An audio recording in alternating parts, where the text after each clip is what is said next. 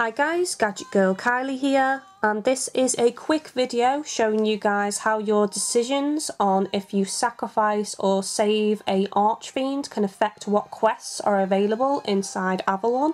So if I head inside Avalon now and go to Avalon Pacts, you may notice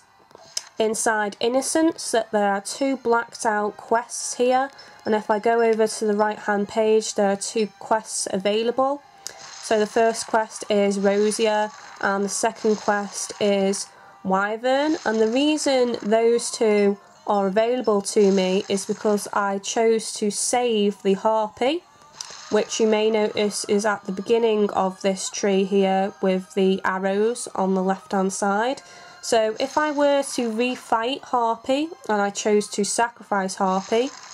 these two quests would then become available, but you have to save, you have to rewrite the book and save for those to be unlocked, and then these two will become blacked out. So basically, if you want to fight different monsters that may be blacked out on quests, you have to refight the monster at the beginning of the branch off, basically. So I'm not too sure what this quest is, but this one beneath is the Senator, so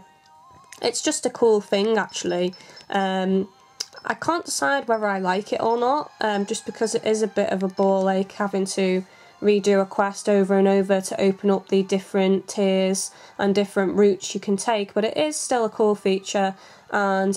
it makes sense and it fits in well with the whole storyline, and the whole thing of your decisions affects the outcome and, you know, the gameplay and stuff like that, so that's pretty cool. So yeah, that was just a quick video guys showing you how to unlock the blacked out quests on Soul Sacrifice on the Sony PlayStation Vita. Don't forget to like and subscribe, and I shall see you next time guys.